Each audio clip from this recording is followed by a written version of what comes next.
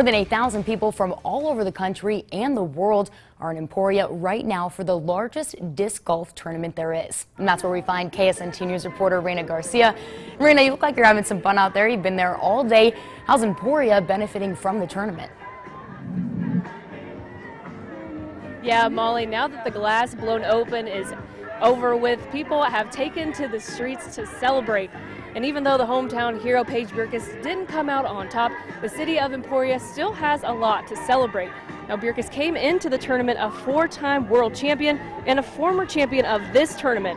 Now, today she tied for 6th. And while she may not have gotten the win, the city of Emporia certainly did, bringing in over 1,000 people to come watch the competition. Most of these tournaments that are the bigger tournaments are in communities like Kansas City or Charlotte, North Carolina, but the Emporia community has really embraced disc golf and welcomed the disc golf community with open arms. Organizers say businesses downtown have been booming all week because of the tournament, and that it's one of the largest crowds they've seen so far. You know, it's been pretty windy out here, making it a little bit tough on some of the players.